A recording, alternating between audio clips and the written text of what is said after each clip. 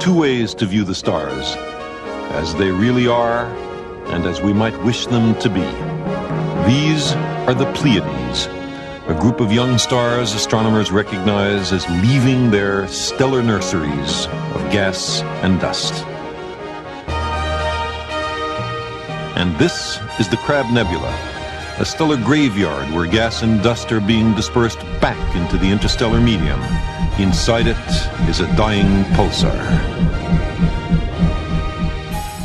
Both the Pleiades and the Crab Nebula are in a constellation that astrologers long ago named Taurus the Bull.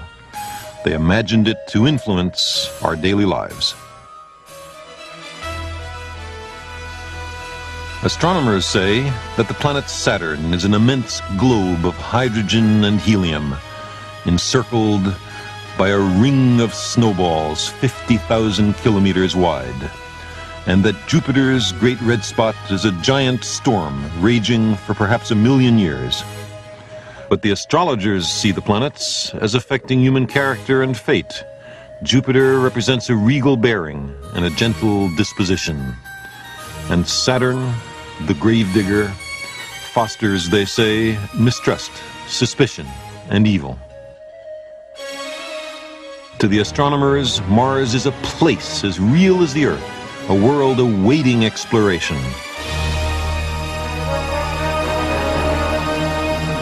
But the astrologers see Mars as a warrior, the instigator of quarrels, violence, and destruction.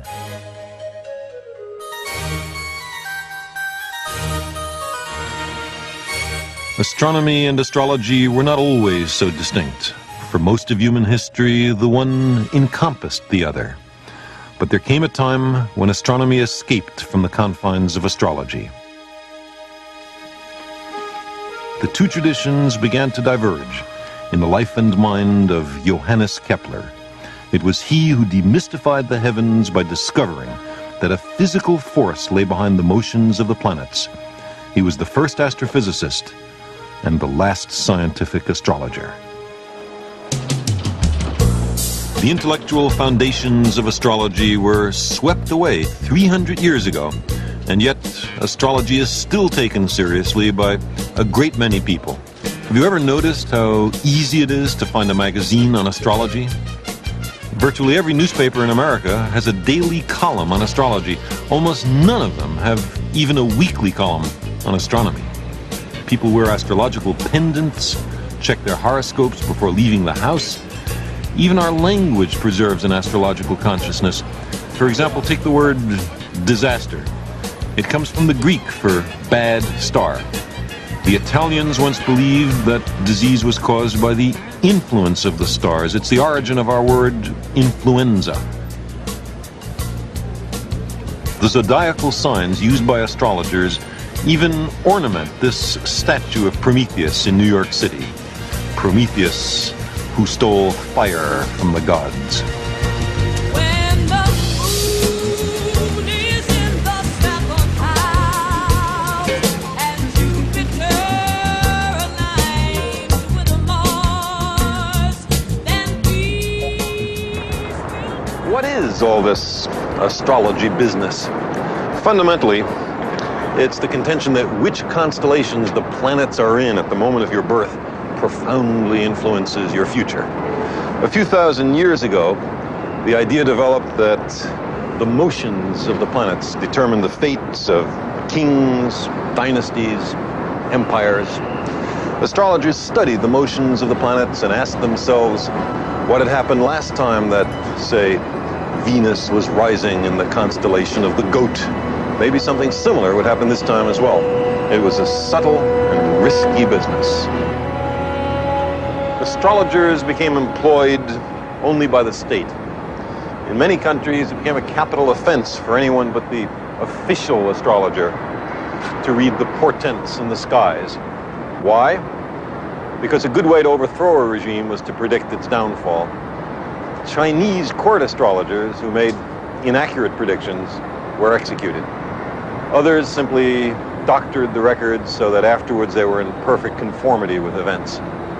Astrology developed into a strange discipline, a mixture of careful observations, mathematics, and record keeping, with fuzzy thinking and pious fraud. Nevertheless, astrology survived and flourished. Why? Because it seems to lend a cosmic significance to the routine of our daily lives. It pretends to satisfy our longing to feel personally connected with the universe. Astrology suggests a dangerous fatalism. If our lives are controlled by a set of traffic signals in the sky, why try to change anything?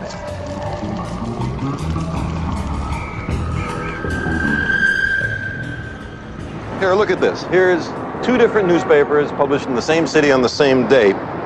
Let's see what they do about astrology. Suppose you were a Libra that is born between September 23rd and October 22nd. According to the astrologer for the New York Post, compromise will help ease tension. Well, maybe. It's sort of vague. According to the New York Daily News' astrologer, demand more of yourself. Well, also vague, but also pretty different. It's interesting that these predictions are not predictions. They tell you what to do. They don't say what's going to happen. They're consciously designed to be so vague that it could apply to anybody, and they disagree with each other. Astrology can be tested by the lives of twins. There are many real cases like this. One twin is killed in childhood in, say, a riding accident, or is struck by lightning, but the other lives to a prosperous old age. Suppose that happened to me. My twin and I would be born in precisely the same place and within minutes of each other. Exactly the same planets would be rising at our births. If astrology were valid, how could we have such profoundly different fates? It turns out that astrologers can't even agree among themselves what a given horoscope means. In careful tests, they're unable to predict the character and future of people they know nothing else about except the time and place of birth. Also, how could it possibly work? How could the rising of Mars at the moment of my birth affect me, then or now? I was born in a closed room. Light from Mars couldn't get in.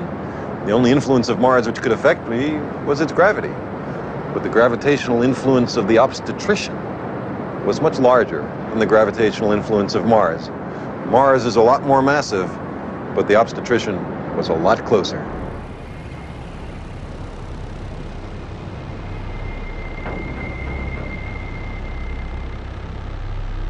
The desire to be connected with the cosmos reflects a profound reality.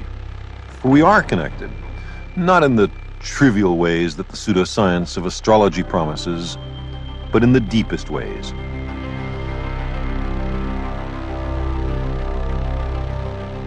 Our little planet is under the influence of a star. The sun warms us, it drives the weather, it sustains all living things. 4 billion years ago, it brought forth life on Earth. But our sun is only one of 1 billion trillion stars within the observable universe. And those countless suns all obey natural laws, some of which are already known to us. How did we discover that there are such laws? If we lived on a planet where nothing ever changed, there wouldn't be much to do. There'd be nothing to figure out. There'd be no impetus for science. And if we lived in an unpredictable world, where things changed in random or very complex ways, we wouldn't be able to figure things out. But we live in an in-between universe, where things change all right, but according to patterns, rules, or as we call them, laws of nature. If I throw a stick up in the air, it always falls down. If the sun sets in the west, it always rises again the next morning in the east. And so it's possible to figure things out. We can do science, and with it, we can improve our lives. Human beings are good at understanding the world. We always have been. We were able to hunt game or build fires only because we had figured something out.